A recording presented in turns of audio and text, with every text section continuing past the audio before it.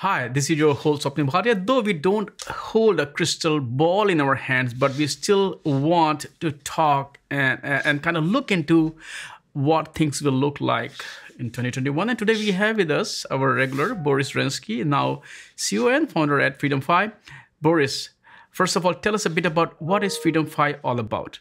So FreedomFi, in a nutshell, helps companies build 5G and LTE networks that are extremely cost efficient by delivering solutions that are based on open source software, commodity hardware, and usually shared or lightly regulated spectrum. Now let's talk about the three predictions that you have. I think going into the future, specifically next 12 months, we'll see a few interesting things happening. First is that we will see continued democratization of LTE and 5G spectrum. Historically, spectrum was very hard to get and costed, hundreds of millions of dollars. But in the last couple of years, and starting this year specifically, we saw programs like CBRS come online, where people, can basically get their spectrum grant with an API call and just, $10, $15, $20 per CBSD. And I think that going into the future, we'll continue to see acceleration of this trend. So in US, FCC is already talking about opening up 200 megahertz of spectrum directly underneath CBRS, potentially using the same shared model. There's a lot of interesting conversations going on with other regulatory bodies like Ofcom, and this trend will accelerate. Now, the second is just like we kind of see with spectrum, I think that we will continue to see more end user choice and freedom with respect to the specific devices or phones that they use.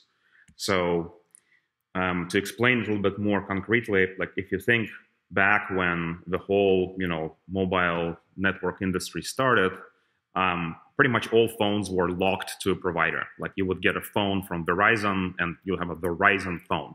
And not only can you not switch a phone, you can't even switch the phone number to another provider.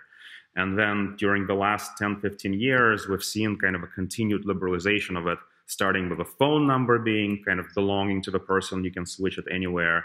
Then you started to see the industry of kind of the phones being unlocked and being able to buy an unlocked phone and actually having multiple carriers on the phone, etc.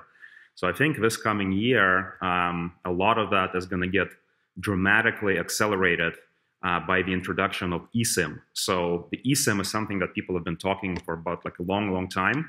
But this year, we actually see most of the tier one phones coming out with eSIM and dual SIM capability. And today, particularly in US, people still don't even know that they have an eSIM. But this opens up a huge opportunity for smaller carriers, neutral host networks to start introducing their offerings and making it possible for an end user to choose that, I can have Verizon as my primary network and I can have, Los Gatos town network as my secondary network for data. And I think that we'll start seeing a lot of that happening.